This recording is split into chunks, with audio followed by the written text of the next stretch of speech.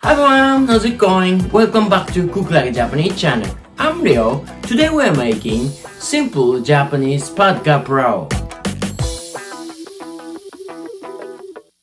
You know, Phad Kra Pauw is originally from Thai and is super popular here in Japan, especially in summer. Today, I arranged the recipe in a pretty simple, easy Japanese way. So why don't you give it a try, and after you learn this simple basic recipe, you can add anything you want. Alright, let's get started! Well, the ingredients for simple Japanese Gaprao are only 4. Number 1 is an egg. We'll use it to make a sunny side up. Number 2 is a clove of garlic. I'll use a garlic crusher today so that we don't need to use any knives. Number 3 is ground meat. Today I'll use about 200 grams of pork and beef mixed one, but I believe it will be good if you use chicken one as well. Number 4, last but not least, are perilla leaves. If you got fresh basil, it will be far better, but in Japan, perilla leaves are pretty easier to get, so I use about 3 leaves this time. We'll tear the leaves with our hands, so again, we don't need to use any knives. Plus, you need a teaspoon of doubanjiang, bit of salt and pepper, and a bit of fish sauce to season.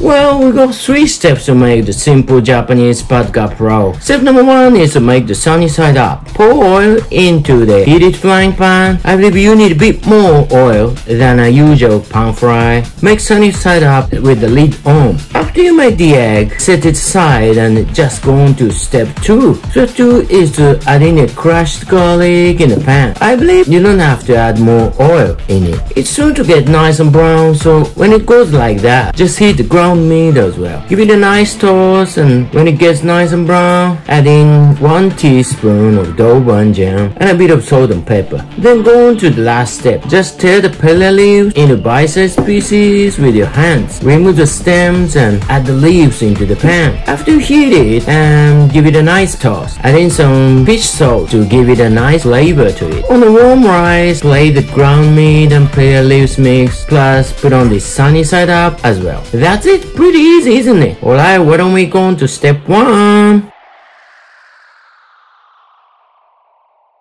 Alright, why don't we go on to step 1? But before you go on to step 1, I recommend you to prepare the garlic and perilla leaf. You know, press the garlic with a plate and you'll make it easy to peel the skin. After you peel the skin, give it a nice rinse, cut the stem end with kitchen scissors and leave it. And do the same thing to the perilla leaves. Remove the stem end with the kitchen scissors, give it a nice rinse to it, then pat dry it with a paper towel.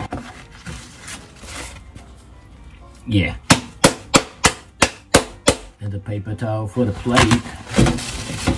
Yeah, it's perfect. And yeah, tear them with your hands. Okay, that's it. Now the garlic and perilla leaves are ready now. So why don't we go on to step 1?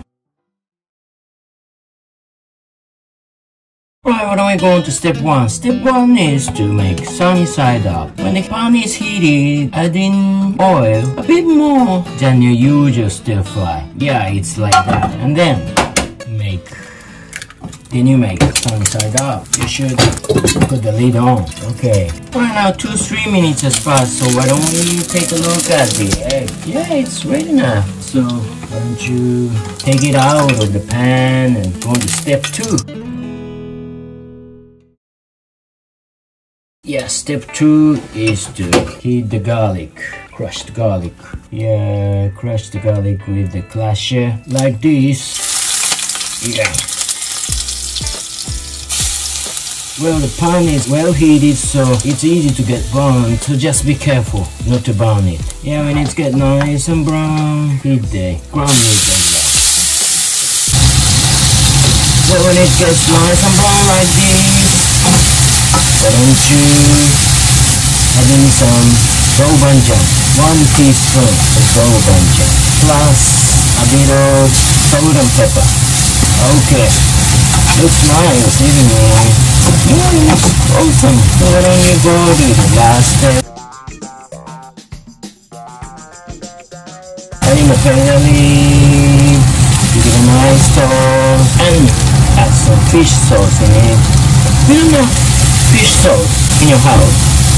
Ordinary, normal soy sauce would be nice. It's gonna make it more Japanese. Yeah, it's done, I believe.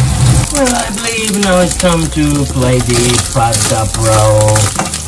Simple Phad Kra Pauw Japanese style. Yeah, it looks nice. When I warm rice like this, play the ground meat and perilla leaves mix. Yeah, like this. Yeah, it looks awesome. Whoa, it looks great. Wow. Yeah, after you play the ground meat and perilla leaves mix, then put the inside up. Yeah, here you go. Now it's a Japanese style simple Phad Kra Pauw is ready to go. Yeah.